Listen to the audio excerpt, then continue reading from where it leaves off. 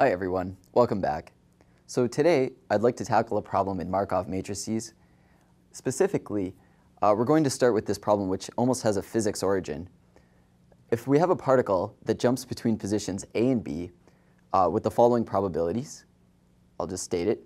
If it starts at A and jumps to B with probability 0.4, or starts at A and stays at A with probability 0.6, or if it starts at B, then it goes to A with probability 0.2, or stays at B with probability 0.8, we'd like to know the evolution of the probability of this particle over a long period of time. So specifically, the problem we're interested today is, if we have a particle and we know that it starts at position A, what is the probability that it is at position A, and the probability that it's at position B after one step, after n steps, and then finally after an infinite number of steps. So I'll let you think about this problem for a moment, and I'll be back.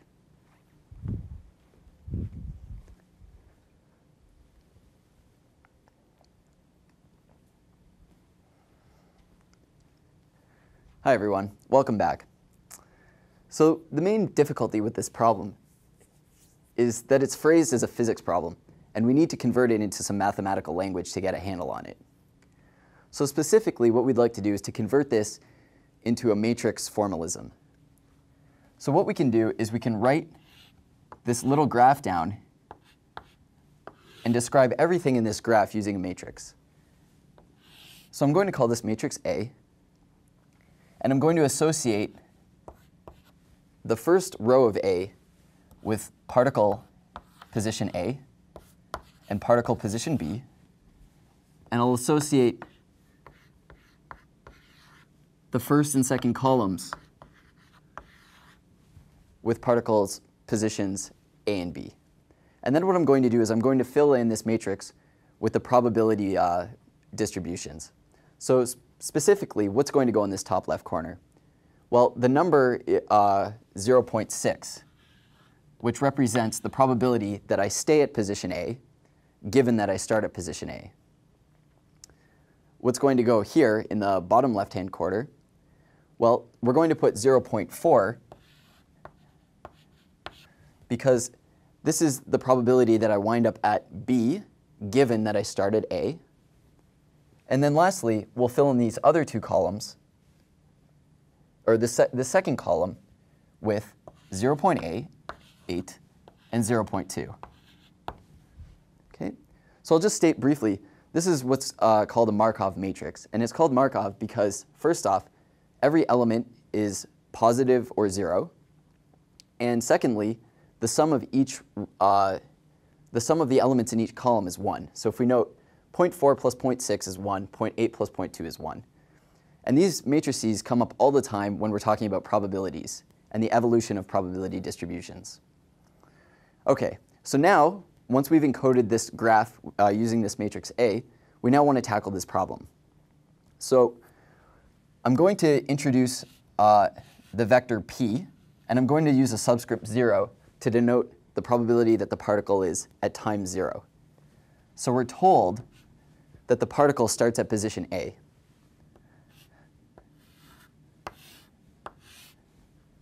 So at time 0, I'm going to use the vector 1, 0. Again, I'm going to match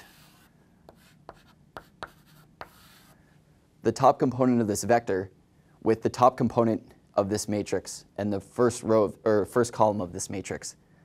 And then likewise, the second component of this vector with the second row and second column of this matrix. And we're interested in how does this probability evolve as the particle takes many steps. So for one step,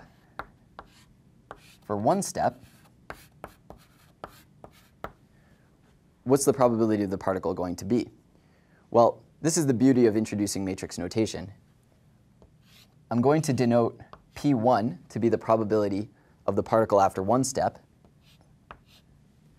And we see that we can write this as the matrix A multiplied by P0, like this. So the answer is 0.6 and 0.4. And I achieve this just by multiplying this matrix by this vector. Okay, so this concludes part 1. Now part 2 is a little trickier. So part 2 is n steps.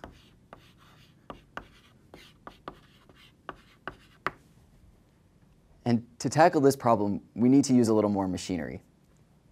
So first off, I'm going to note that P1 is A times P0. Likewise, P2, so this is the position of the probability distribution of the particle after 2 steps. This is A times P1, which is A squared times P0. And we note that there's a general trend. After n steps, so Pn, the general trend is it's going to be this matrix A raised to the nth power, multiply the vector P0. So how do we take the nth power of a matrix? Well, this is where we use eigenvectors and eigenvalues. So recall that we can take any matrix A that's diagonalizable and write it as U, D, U inverse, where D is a diagonal matrix, and this matrix U is a matrix where, whose columns correspond to the eigenvectors of A. So for this problem, I'm just going to state what the eigenvalues and eigenvectors are, and I'll let you work them out. So because it's a Markov matrix, we always have an eigenvalue which is 1. And in this case, we have an eigenvector U, which is 1 and 2. In addition, the second eigenvalue is 0.4, and the eigenvector corresponding to this one is 1 minus 1. And I'll just call these U1 and U2, like that.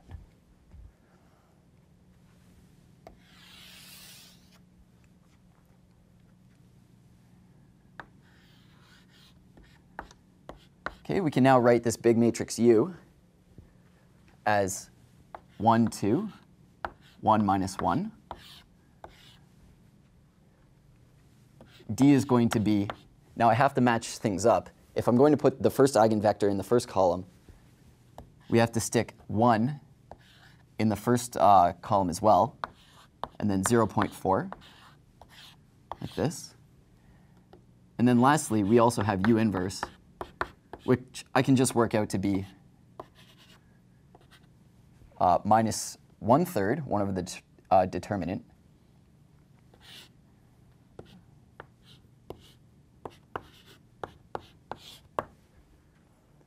times minus 1 minus 1 minus 2 and 1, which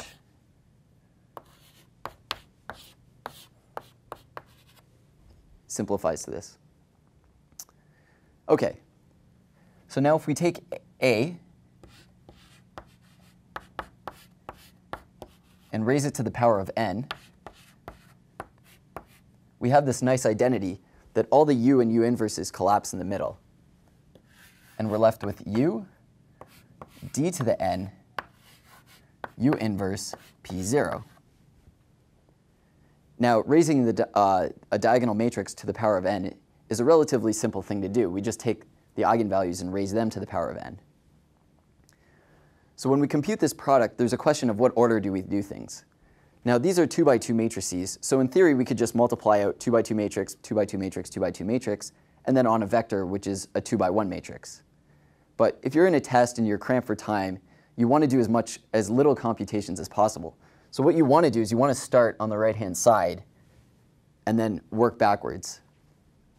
So if we do this, we end up obtaining 1, 2,